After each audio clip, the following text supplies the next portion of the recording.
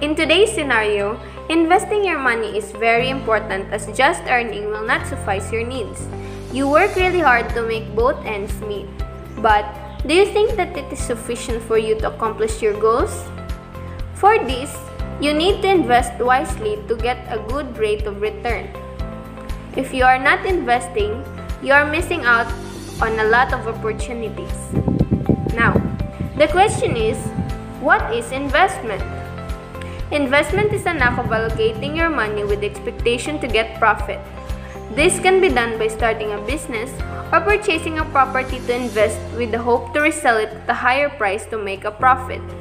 In addition to this, investing in a health insurance policy is also a wise decision. The main objective of investment is to buy a good that is not consumed today but it can be used in the coming years to generate money.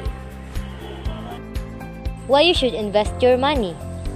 If you invest your money today, it will increase in the future. The financial assets offer returns on the money over the long run. In addition, if you are working, you should always save money for retirement. You can put your savings into various portfolios such as stocks, real estate, and business. After retirement, you can make the most of the funds that you get from the investment. What is the best investment options? Real estate or stocks? Key takeaways. The decision to invest in real estate or stocks is a personal choice that depends on your financial situation, risk tolerance, goals, and investment style. So here it depends on your personal choice because there are people who are personally oriented so they want to invest for their future. And there are also some people who prefer more like to open bank accounts. Real estate and stocks have different risks and opportunities. Real estate is generally a great investment option. It can generate ongoing passive income and can be a good long-term investment, and it has a low-risk investment. On the other hand, investing in stock market can offer several benefits, including the potential to earn dividends or an average annualized return of 10%. However, a stock market can be volatile, meaning returns are never guaranteed. Real estate is not as liquid as stocks and tends to require more money and time, but it does provide a passive income stream and the potential for substantial appreciation. Real estate investments are considered non-liquid assets because it can take months for a person or company to receive cash from the sale. But investing in real estate includes passive income, stable cash flow, tax advantages, diversification, and leverage. Real estate investment trusts offer a way to invest in real estate without having to own, operate, or finance properties. Stocks are subject to market, economic, and inflationary risk, but don't require a big cash injection, and they generally can be easily bought and sold. Stocks offer investors the great potential for growth capital appreciation over the long haul. Investors willing to stick with stocks over a long period of time, say 10 years, generally have been rewarded with strong positive returns. Reasons to invest in real estate versus stocks. Investing is one of the best ways to supplement your income, boost your savings, and ultimately achieve your financial goals. Fortunately, there are various options to choose from that each offer different levels of risk and profitability. That being said, deciding between two of the most popular investment types, which is real estate versus stocks, can be challenging. Many investors have traditionally turned to the stock market as a place to put their investing dollars, while stocks are a well-known investment option. Not everyone knows that buying real estate is also considered an investment. Under the right circumstances, real estate can be an alternative to stocks, offering lower risk, yielding better returns, and providing greater diversification. Whether it's planning for retirement, saving for a college fund, or earning residual income, individuals need an investment strategy that fits their budget and needs. Comparing an investment in real estate to buying stocks is a good place to start. In addition, real estate and stocks can both yield high profits, though they operate completely different ways. The biggest difference is that real estate is a tangible asset, while stocks are not. Investing in real estate involves acquiring a physical property and choosing an exit strategy to make money. Stocks involve purchasing shares in a company, something that cannot be physically represented. This difference makes stocks much more liquid when compared to real estate, meaning stocks are easier to buy and sell at a faster pace. Overview of real estate versus stocks. Investing in real estate or stocks is a personal choice that depends on your financial situation, risk tolerance, goals, and investment style. It's safe to assume that more people invest in the stock market, perhaps because it doesn't take as much time or money to buy stocks. If you're buying real estate, you're going to have to save and put down a substantial amount of money.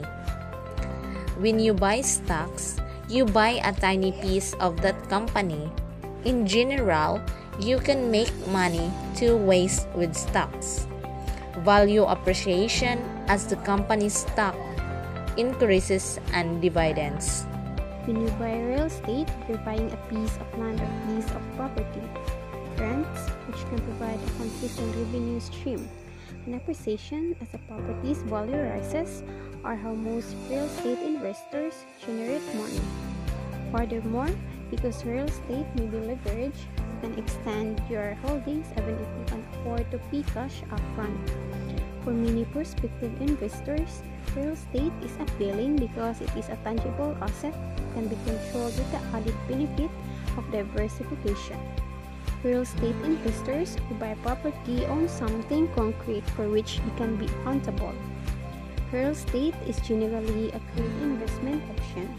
It can generate incoming passive income and can be a good long-term investment if the value increases over time. You may even use it as a part of your overall strategy to begin building wealth. However, you need to make sure you are ready to start investing in real estate. For one, you will need to put down a significant amount of money upfront to begin real estate investing. Buying a home, apartment complex, or piece of land can be expensive. It's not to mention the ongoing maintenance costs you'll be responsible for, as well as the potential for income gaps if you are between tenants for a time. Note that real estate investment trusts are a way to invest in real estate and are both and sold like stocks.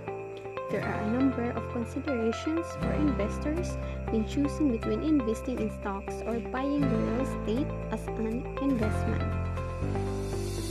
Returns real estate versus stocks. Investing in the stock market makes the most sense when paired with benefits that boost your returns, such as company matching in a 401,000. But those perks are not always available, and there is a limit to how much you can benefit from them. Investing in the stock market independently can be unpredictable, and the return on investment (ROI) is often lower than expected. Comparing the returns of real estate in the stock market is an apples to oranges comparison. The factors that affect prices, values, and returns are very distinct. However, we can get a general idea by comparing the total returns of the SPDR S&P 500 ETF and the Vanguard Real Estate ETF total return for the last 17 years. As the chart demonstrates, both real estate and stocks can take a big hit during economic recessions. Note the big dips that occurred during the 2008 Great Recession and the 2020 COVID-19 crisis.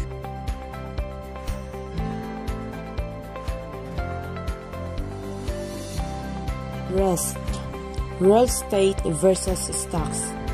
The housing bubble and the banking crisis of 2008 brought a decline in value for investors in the real estate and the stock markets. And the COVID-19 crisis is doing it all over again, albeit for different reasons. Still, it's important to remember that stocks and real estate have very different risks overall. Real estate.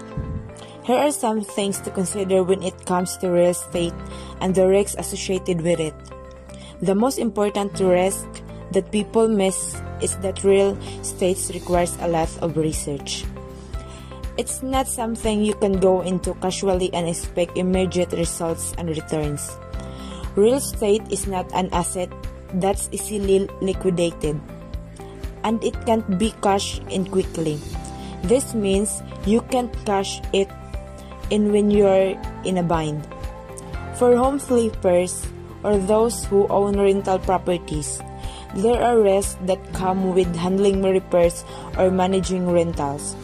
Some of the main issues you will come across are the cost, not to mention the time and headache of having to deal with tenants, and you may not be able to put them off if there's an emergency. As an investor, you may want and need to consider hiring a contractor to handle repairs and renovations of your flip, or a property manager to oversee the upkeep of your rental. This may cut into your bottom line, but it does reduce your time spent overseeing your investment. Stocks. The stocks market is subject to several different kinds of risks: market, economic, and inflationary risk.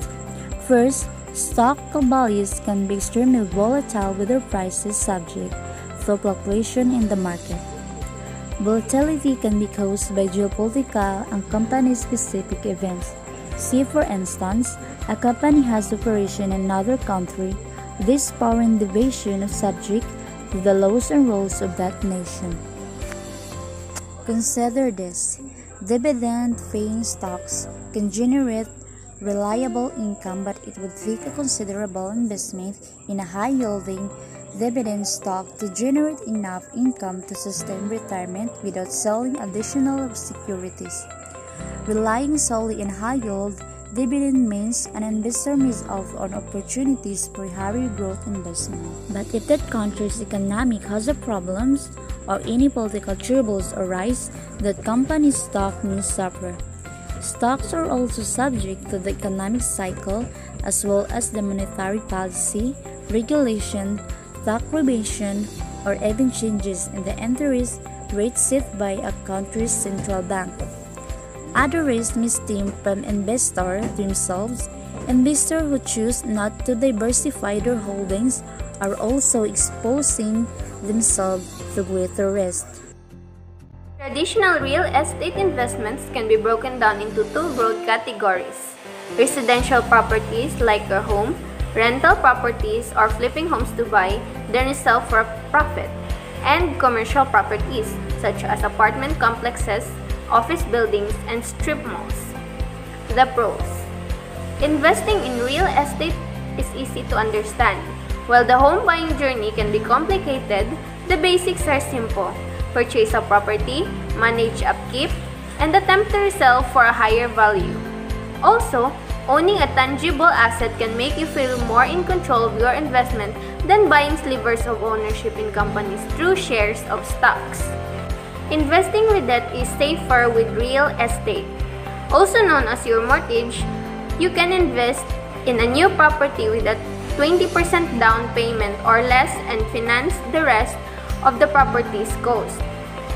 Investing in stocks with debt, also known as margin trading, is extremely risky and strictly for experienced traders.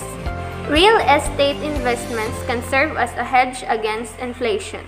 Real estate ownership is generally considered a hedge against inflation as home values and rents typically increase with inflation. There can be tax advantages to property ownership. Homeowners may qualify for a tax deduction of mortgage interest paid up to the first $1 million in mortgage debt. There are also a tax breaks when you sell a principal residence, such as an inclusion that may allow you to avoid capital against taxes on net proceeds of $250,000 if you are single or $500,000 if you are married or filing jointly. If you own and sell commercial property, you may be able to avoid capital against through a 1031 exchange if you reinvest proceeds in a similar type of property. And investment properties can earn tax breaks through depreciation or writing off wear and tear the property. The cons. Real estate investments can be more work than stocks. While purchasing property is easy to understand, that doesn't mean the work of maintaining properties, especially rental properties, is easy. Owning properties requires much more sweat equity than purchasing stock or stock investments like mutual funds. Real estate is expensive and highly illiquid. Investing in real estate, even when borrowing cash, requires a large upfront investment. Getting your money out of real estate investment through resale is much more difficult than the point-and-click ease of buying and selling stocks. Real estate has high transaction costs. A seller can expect to pay significant closing costs, which can take as much as 6% to 10% off the top of the sale price. That's a hefty cut compared with stocks, especially now that most brokers charge no fees for stock trades. It's difficult to diversify your investments with real estate. Location matters when investing in real estate. Sales may slump in one area while values explode in another. Diversifying the purchase of real estate properties by location and type requires much deeper pockets than the average investor has. The return of investment isn't the sure thing. While property prices tend to rise over time, there's always a risk of selling a property at a loss. The 2008 financial crisis is a reminder of that. This is also true of stocks, of course. The pros. First is stocks are highly liquid. While investment cash can be locked up for years in real estate, the purchase or sale of public company shares can be done the moment you decide it's time to act. Unlike real estate, it's also easier to know the value of your investment at any time. The second one is it's easier to diversify your investment in stocks. Few people have the time, let alone the cash, to purchase enough real estate properties to cover a broad enough range of location or industries to have a true diversification. With stocks, it's possible to build a broad portfolio of companies and industries at a fraction of the time and cost of owning a diverse collection of properties. Perhaps the easiest way is to purchase shares in mutual funds, index funds, or exchange-traded funds. These funds buy shares in a wide swath of companies, which can give fund investors instant diversification. The third one is there are fewer transaction fees with stocks. While you need to open a brokerage account to buy and sell stocks, the price war among discount brokers are reduced stock trading costs in many cases. Many brokers also offer a selection of no transaction fee mutual funds, index funds, and ETFs. The last one is you can grow your investment in tax advantage retirement accounts. Purchasing shares through an employer-sponsored retirement account or through an individual retirement account can allow your investment to grow a tax-deferred or a tax-free. The cons. First one is stock prices are much more volatile than real estate. The prices of stocks can move up and down much faster than real estate prices.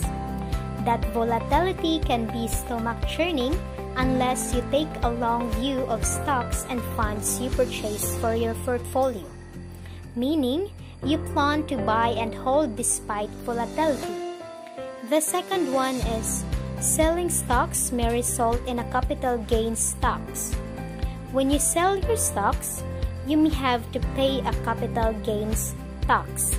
If you've held the stock for more than a year, however, you may qualify for taxes at a lower rate. Also, you may have to pay taxes on any stock dividends your portfolio paid out during the year. The third one is the stocks can trigger emotional decision making. While you can buy and sell stocks more easily than real estate properties, that doesn't mean you should. When markets waver, investors often sell when a buy and hold strategy typically produce greater returns. Investors should take a long view of all investments, including a building of stock portfolio. The decision to invest in real estate or stock is a personal choice that depends on your financial situation, risk tolerance, goals, and investment style. Real estate and stock have different risks and opportunities. Real estate is not as liquid as stocks and tends to require more money and time, but it does provide a passive income stream and potential for substantial appreciation. Stocks are subject to market, economic, and inflationary risk, but don't require a big cash injection, and they generally can be easily bought and sold. As a student who wants to invest but is just getting started, I recommend investing in stocks. I'm not suggesting that real estate is a bad investment. I'm only stating that as a student, I strongly advise you to invest in stocks rather than real estate because most students do not have the financial means to do so. Real estate requires a lot of money, which most students lack. Stocks, on the other hand, do not require a large sum of money to begin investing, making them a tempting option. Stocks, unlike real estate, are liquid, can be bought and traded quickly.